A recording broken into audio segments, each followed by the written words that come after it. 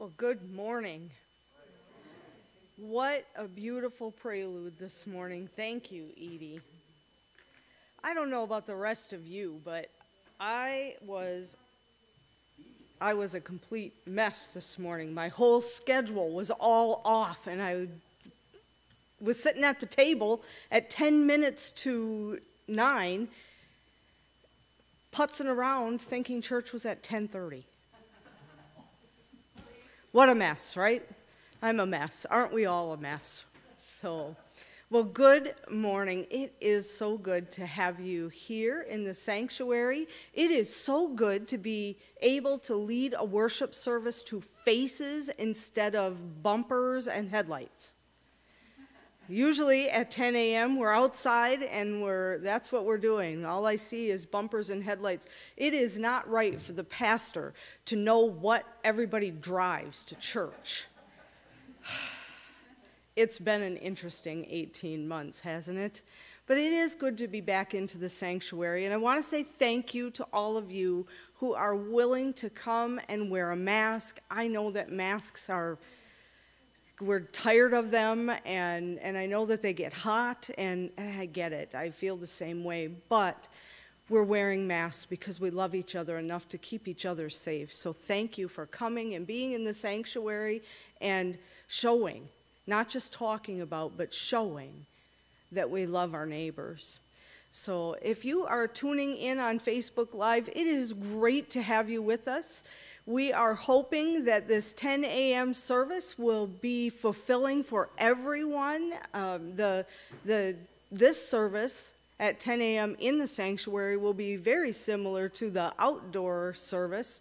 The 8:30 and the 10 o'clock really weren't that different. So we're hoping that you're able to feel comfortable and be willing to come back and visit with us each and every week. So for those of you who may not know me, I'm Dawn Hauser, and I'm the pastor here at Aitkin United Methodist Church. There are several people who assist in planning and leading this worship service each week, and I'd like to say thank you to all of them. We could not possibly provide the worship experience that we do without their assistance, their willingness to serve, to give of their time and their talent. So Jesus, today we're going to explore what Jesus modeled. He modeled a new kind of a relationship in this world, one that put no one above another. Indeed, he always lifted up those who were put down by society. As Jesus's own, are we going and doing likewise in this world by lifting up those whose path we cross? Or do we bring others down? What random acts of kindness will you be caught doing that creates the ties that bind? So for the past couple of weeks, we've been engaged in a worship series. It's entitled The Tie That Binds. And so you might be noticing here that there is some cloth ribbons, and so we've been tying them, and I'm hoping that everybody grabbed one. If you didn't, maybe we'll ask the ushers to get them and pass them out so everyone gets them. And so what I'm going to invite you to do with those ribbons, I think the basket of them is down. I think there's a basket here maybe, and there's a basket down by the door. But what I'm going to ask you to do with those ribbons is to, if you are sitting next to someone, close to them, tie your ribbons together. If you are not close to someone, we want to adhere to social distancing. And so even though they're not all tied together at once, I want to ask you to leave them in the back, in the overflow area, and someone will tie them together. And then we'll add them to what we have going on up here. It's getting to be quite long, and so I'm thinking we might have to find a different place to display them, or I don't know, we'll figure it out, right? So I'm going to ask you if you would please stand if you are able, and let's begin our time of worship together in prayer. Let's pray. Oh God, the gospel is such a paradox to us. To be great, we must be willing to serve. Yet Christ set a living example in washing the feet of the disciples. Make us servants, O Lord. In Christ we pray. Amen. I'm going to ask you to please be seated if you are able, and I'm going to ask Edie to play for us from The Faith We Sing, Lord, we have come to ask your blessing. I would ask you, please do not sing, because when we sing, we're spreading our whatever out into the world, but what I am going to invite you to do is to hum along. You're going to recognize the tune. You might not recognize the words. So.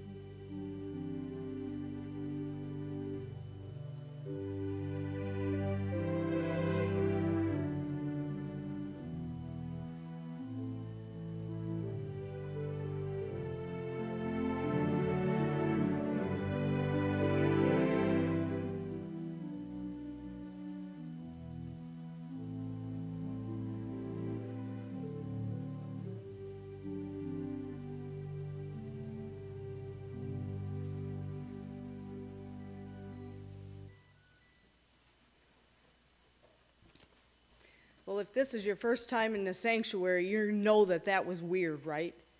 Let's just name it. It's strange to have Edie play music, although we love to listen to Edie play music, but here we are in the sanctuary and we can't sing. So I want to invite Marilyn. She's already stood up once, and then I decided to go off on my own. But I want to invite Marilyn to come and read for us from the Gospel of John, chapter 13, verses 1 through 17.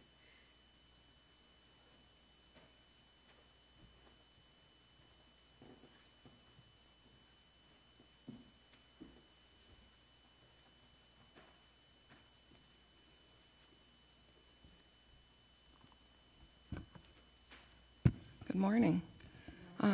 Pastor Don is right. It's good to be here, and it's good to see all your faces. The scripture reading this morning, like Pastor Don said, is from John. It is chapter 13, verses 1 through 17. This one tells of Jesus washing the disciples' feet. Now before the festival of the Passover, Jesus knew that his hour had come to depart from this world and go to the Father, having loved his own who were in the world. He loved them to the end. The devil had already put it into the heart of Judas' son, Simon Iscariot, to betray him. And during supper, Jesus, knowing that the Father had given all things into his hands, and that he had come from God and was going to God, got up from the table, took off his outer robe, and tied a towel around himself. Then he poured water into a basin and began to wash the disciples' feet and to wipe them with the towel that was tied around him. He came to Simon Peter, who said to him, "Lord, are you going to wash my feet?" Jesus answered, "You do not know now what I am doing, but later you will understand." Peter said to him, "You will never wash my feet." Jesus answered, "Unless I wash you, you have no share with me." Simon Peter said to him, "Lord, not my feet only, but also my hands and my head."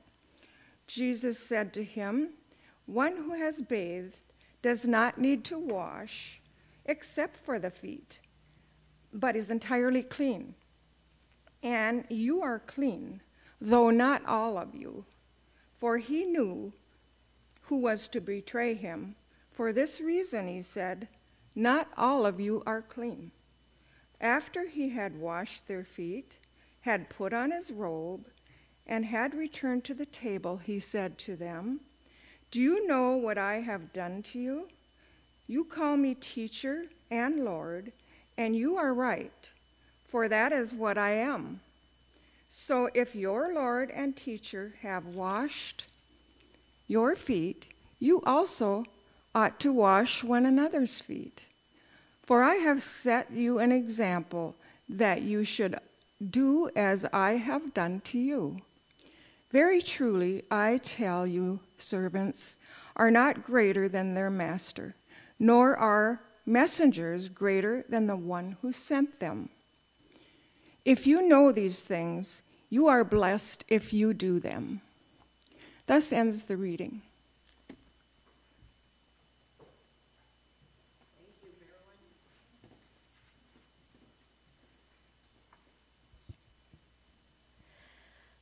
Oh boy. You know, we usually look at this passage of Scripture for Holy Week, for Maundy, Thursday. It's the foot washing. It's kind of odd and different to think of this story this time of year. It's kind of out of context. But I think we're living in a time when we really, really need to let these words seep into our soul. What do they really, really mean? You know, Jesus starts off in this, the scripture starts off by telling us almost instantly that Jesus knew that Judas was going to betray him, right? And we all know what happened to Judas. And it makes me wonder sometimes, what does Jesus think about us? Does Jesus think of us as a Judas? I hope not. And he goes on and he has this conversation with Peter. And he explains to Peter, "I need to do this for you. I have to wash your feet for you." And Peter says, "No, you're above me," basically is what he's saying. "I don't want you. You're the Lord.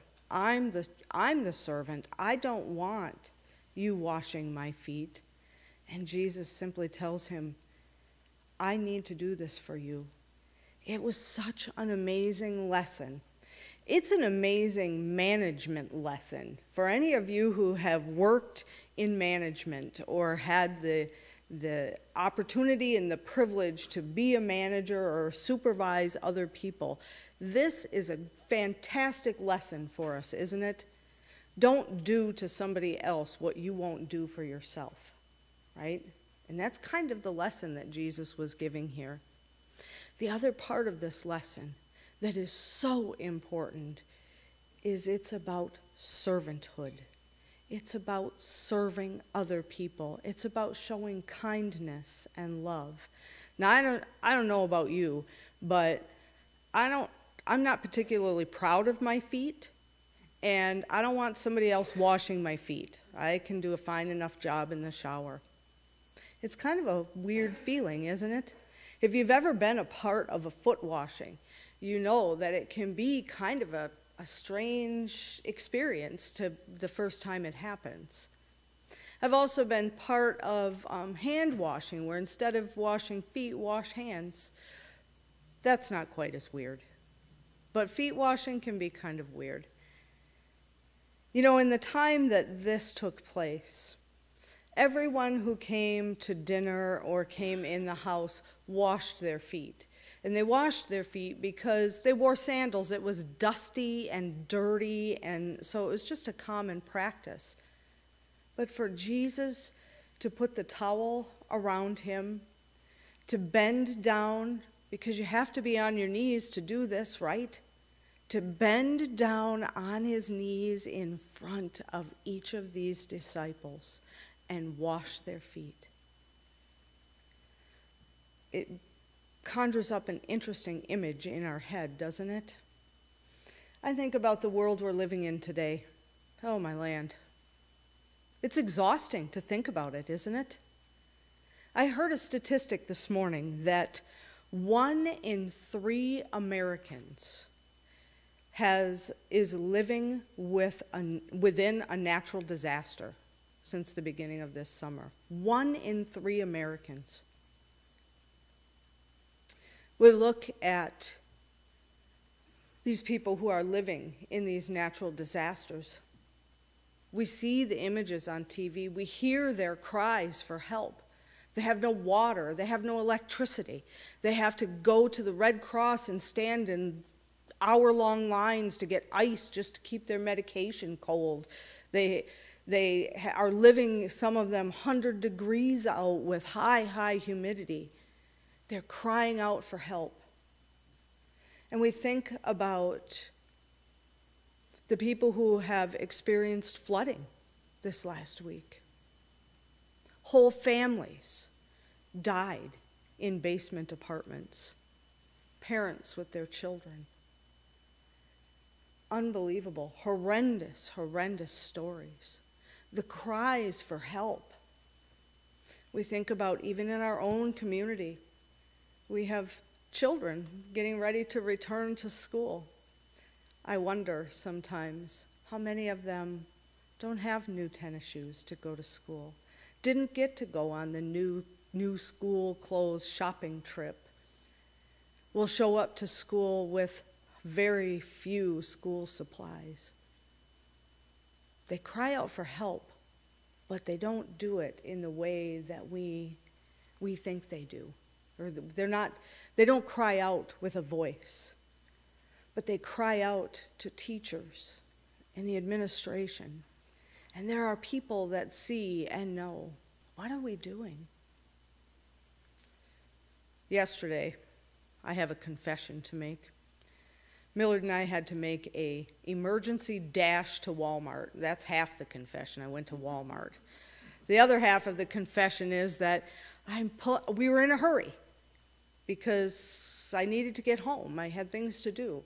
And I pulled into the parking lot at Walmart. It's Labor Day weekend in Brainerd at Walmart. Do you know what that parking lot was like? Ugh, what a nightmare. But I pull in there and I'm driving up the aisle, and there's a parking space that's fairly close to the door. Now, by looking at me, I should have parked in the back of the parking lot, right? I needed the extra steps. But I think to myself, I'm in a hurry. I just need to, and there's this parking space that's about 4 spots from the very front row up by the door, and there's a guy standing there. I think he was counting the clouds in the sky or something. I don't know what he was doing. And I said to Millard, I said, ugh, this putz needs to get out of the way so I can park this car. And I was just irritated by him. And I thought afterwards, what are you doing? Maybe everybody should be looking up at the clouds and counting the clouds in the sky these days. Maybe that's what he needed. Who knows why he was wandering around slowly? I don't know. But I should not have been irritated with him. Instead, I should have got out of the car and I should have said, "Have a good day." I think about when I go through the lines in grocery stores or I go to restaurants, and I think about the people who have diligently worked. Another confession I'll make. As we were leaving Brainerd, it was dinner time, and so we went to the Chinese restaurant because, I love Chinese food. And so we go to the Chinese restaurant, and I always think to myself about the people working in there. Most of them are immigrants. English is a second language for them. They're also marginalized people living in our society at a time right now when Asian people are being persecuted and racialized, and it's a horrible situation. And so I'm always kind to them. I always try to give them a good word and smile and not give them a hard time. When the lady asked us, "Where would you like to sit?" I said, "Wherever it's easiest and convenient for you, that would be great." I wonder sometimes in our lives, and we all do it, we're all stressed out, we're all struggling through this time that we're living in. How are we showing kindness?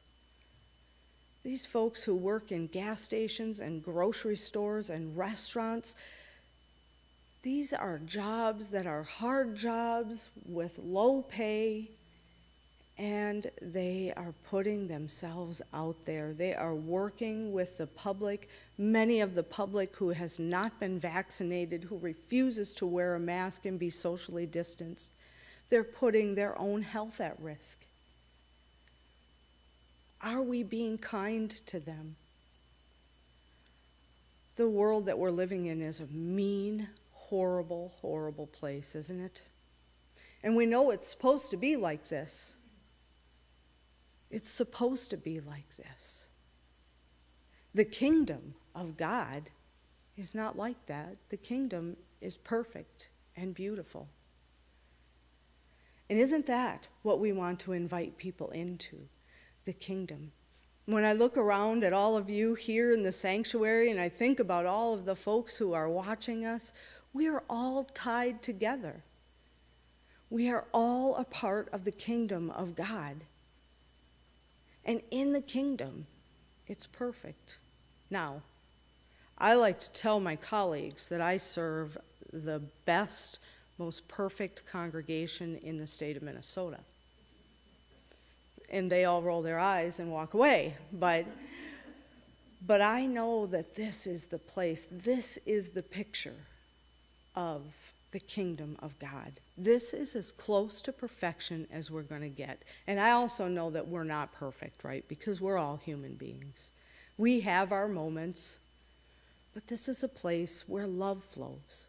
This is a place where we are all tied together. And we're tied together through the tragedies in life and through the joys and the triumphs in life, right? We send prayer chains out. We pray for one another when we need prayers. Earlier this week, someone in the community, their child was hurt in a horrendous accident, and we prayed for them because they're connected to us. We have connections in so many different places, and we're all tied together. But the knot that ties us together is love. It's God's love. And so I want you to remember as you leave this place today that the world is dark and it's broken and it's a hurting world. And what the world really needs more than anything right now is for us to be kind to one another, to remember that we're all tied together, to remember that love flows. The most amazing agape love flows from God through each of us. It's our responsibility as disciples of Jesus Christ to not call the guy standing in the parking space a putz, and instead to offer love and to allow that love to flow through us. Amen. Well, you know, things are a little bit different. I know it's great to be back in the sanctuary and it's great to see each other, but because we are connecting not just with each other here in the sanctuary, we're also connecting with scores of people on the other side of that camera. And I think about those folks who are on the other side of that camera. They are tied to us here because a lot of them are people who lived here, are connected to this congregation, and now live in other places. And so they have been so appreciative to be able to participate in our worship services through media, through technology, and it's been a wonderful experience for them. And so we have folks from other countries that are watching, and it's good to have them with us. So, you know, Jesus taught his disciples to pray for each other, and I mentioned just a few minutes ago that we send out prayer chains, and those prayers are important. Our prayers that we pray individually are so important, and it's just amazing to watch as those prayers are answered. And sometimes they're not answered the way that we think they should be answered. But they are answered because God's will is done, not ours. So this morning, I want to invite you to pray with me. Corporate prayer is as important as our individual prayers. And so as we pray as a body of Christ, God hears those prayers. So I want to invite you to say the words, "Hear our prayer." When you hear the words, "Lord, in your mercy," let's pray together. Let us pray for the church and for the world. Grant, Almighty God, that all who confess your name may be united in your truth, live together in your love, and reveal your glory in the world. Lord, in your mercy,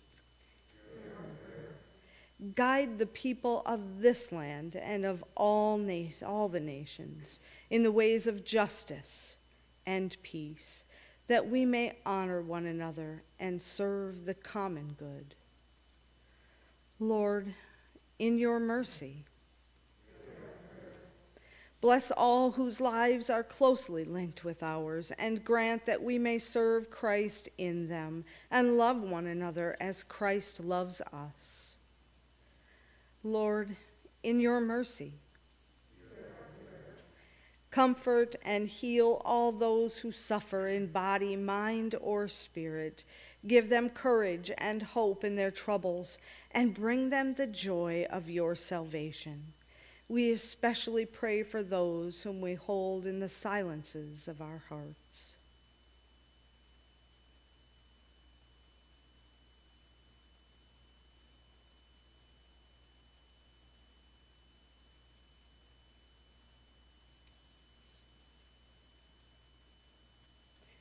Lord, in your mercy, hear our prayer. We commend to your mercy all who have died, that your will for them may be fulfilled. And we pray that we may share with all your saints in your eternal kingdom. We offer these prayers through Jesus Christ our Lord. Amen. Well, here at Aitkin United Methodist Church, we live by 3 gospel imperatives: to grow in love of God and neighbor, to reach new people, and to heal a broken world.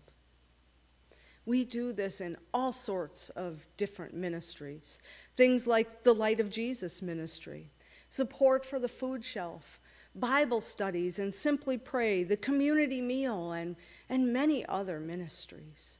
We cannot possibly engage in these ministries without financial contributions. I would like to invite you to partner with us in fulfilling these 3 gospel imperatives and in ultimately growing the kingdom of God. There are several ways that you can send an offering to us. You can text your offering to 833-409-0569. I have to be careful with this because it's really easy. So you can use the Give Plus app in your smartphone in the App Store. You can also utilize online giving at our website, aikinunitedmethodist.org. You can mail a check directly to the church, or if you're here in the sanctuary, there are a couple of beautiful wooden boxes that are in the back that you can certainly leave your offering in. There's one in the narthex back there, and then that's a weird word, isn't it, narthex? But in the back by the doors, and then over here where we come in, there's a beautiful wooden box there that you can leave your offering in. And we will care for it after the service.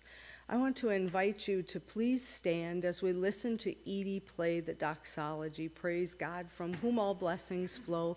Feel free to hum. I know you know the words and the melody, right? Feel free to hum.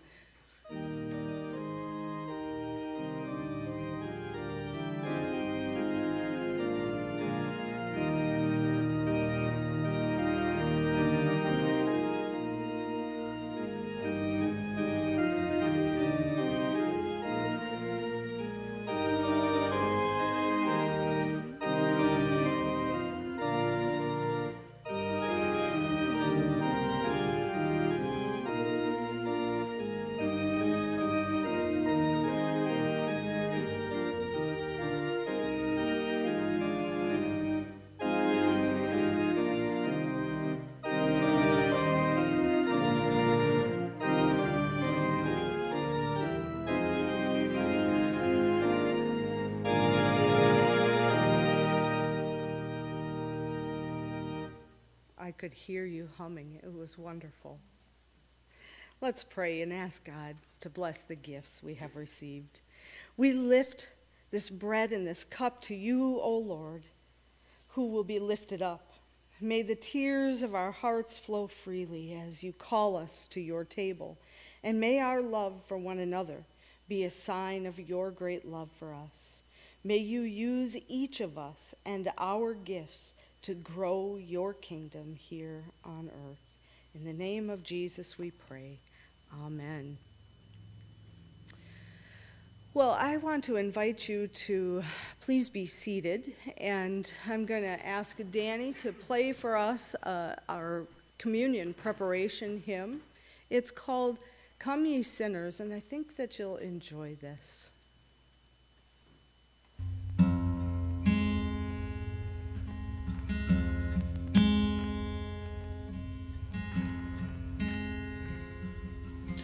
Come ye sinners, poor and needy, weak and wounded, sick and sore.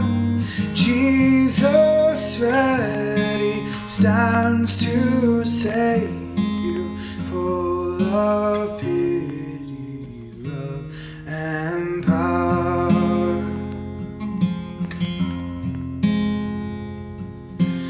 I will arise and go to Jesus. He will embrace me in his arms, in the arms of my dear Savior. Oh, there are 10,000 charms.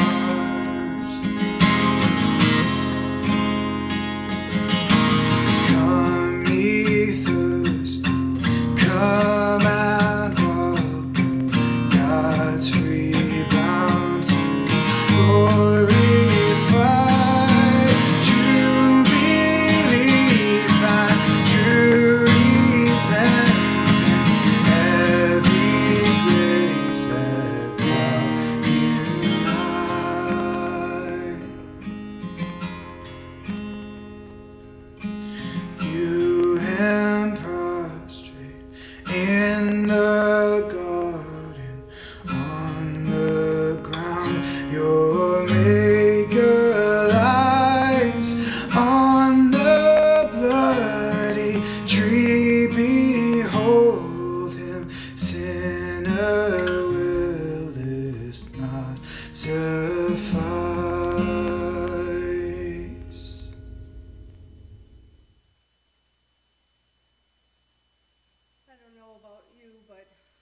love that hymn. I found that. Danny says that the mic's not on, right? Is that the oh, because the batteries are probably dead there. It's only going to last a few seconds. I might have to start yelling. So, this was a hymn that I found during the pandemic. And I found it at a time when it was so important for me because I was just feeling like my soul was so dry and just needed to be quenched. And so we come to the Lord's table today, hoping that our souls will be quenched. If you're at home, I'd like to invite you to prepare your bread and your grape juice for communion. If you're here in the sanctuary today, you would have received a small cup with a wafer on the top and there's grape juice underneath. There are 2 seals. So you want to pull the first seal back to get the wafer out and then pull the second seal back for the grape juice. So you will find the responses to our communion liturgy are on the screen, and I will read the italicized words if you would respond with the bolded words. Christ our Lord invites to his table all who love him, who earnestly repent of their sin and seek to live in peace with one another. Therefore, let us confess our sin before God and one another.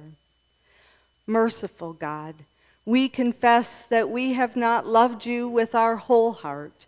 We have failed to be an obedient church. We have not done your will. We have broken your law. We have rebelled against your love. We have not loved our neighbors, and we have not heard the cry of the needy. Forgive us, we pray. Free us for joyful obedience. Through Jesus Christ our Lord. Amen. Hear the good news. Christ died for you while you were yet sinners. That proves God's love toward us. In the name of Jesus Christ, you are forgiven.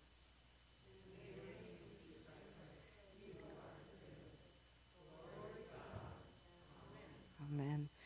On the night before meeting with death, Jesus took the bread. He asked God to bless it. And then he passed it to the disciples, and he said to them, "Eat from this, all of you. This is my body, which is given for you. Do this in remembrance of me."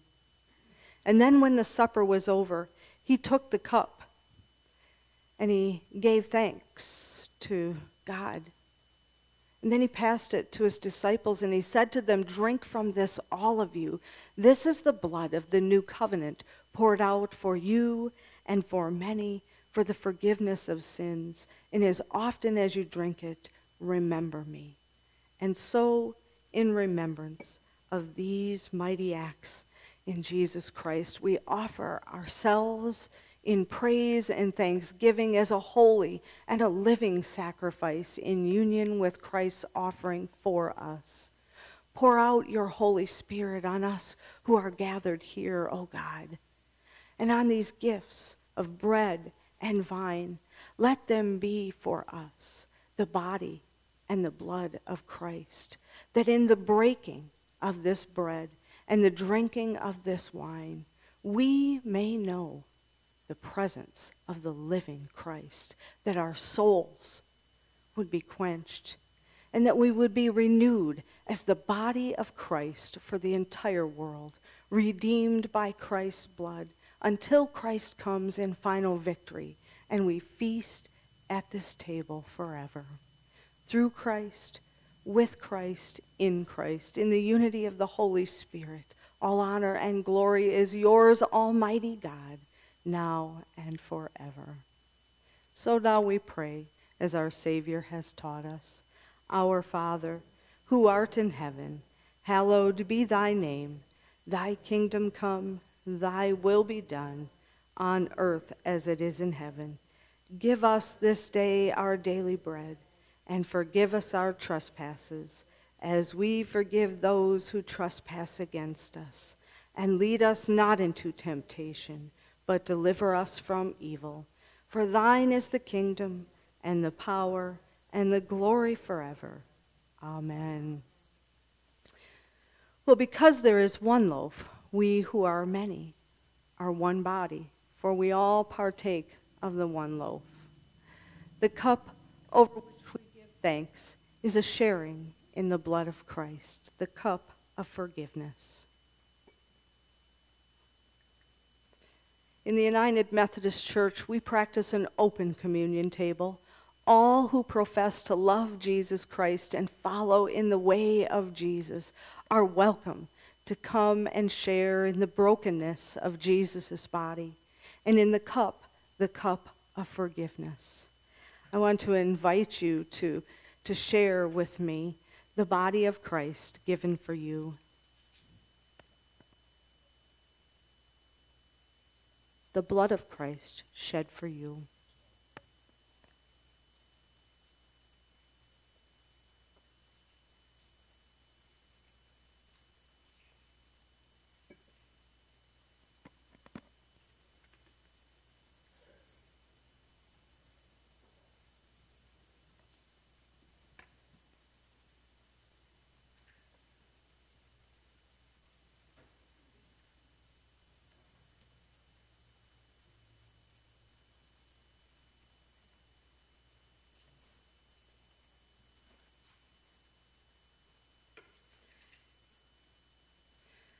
I would ask you if you could please stand as we offer our prayer of thanksgiving after communion.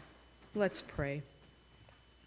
Holy and gracious God, as you once delivered your people from the land of Egypt, so now the sacrifice of your Son delivers us.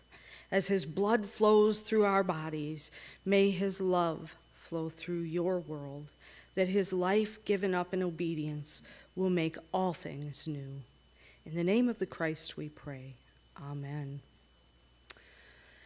Well, I'm going to ask you if you would please remain standing if you're able, and I'm going to ask Edie if she would be willing to play the servant song. It's number 2222 in The Faith We Sing. She's going to play verses 1 through 3 and then 6. But I really want you to listen to the words of this song and let them flow over your heart, because these are amazing words here that really, really give us our charge to leave the sanctuary. So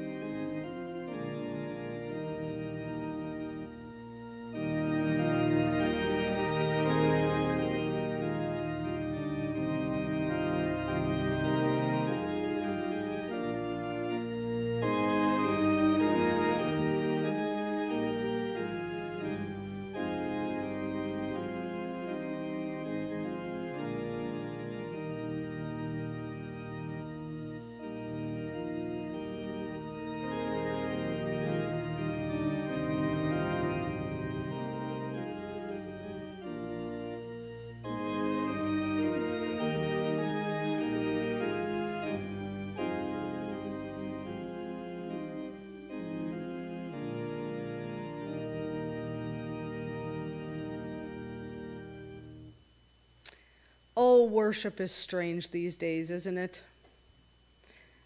We can pick out all the things that are odd and not right, those little cups with those sticky wafers that get stuck in the back of your throat, right? Not enough grape juice to wash it down. We're Methodists, we like real, fresh, soft bread, right? Not singing, again, we're Methodists, we sing, right? I know this is only for a short time that we will engage in a strange worship, and then we'll be through it. And we'll support each other through it, and we'll do the best that we can. So go out into the world looking for ways to lift up someone else. Engage in random acts of kindness. These acts of kindness benefit the giver as much as they do the receiver. Who knows? You could be the beneficiary of an act of kindness. What a blessing that would be. Know this. When we engage in acts of kindness, we are allowing ourselves to be the heart, the hands, and the feet of Jesus Christ in the world. May you know the blessing and peace of being the conduit of God's love for the world. Amen. Go in peace to share the light and the love of Jesus Christ with the world.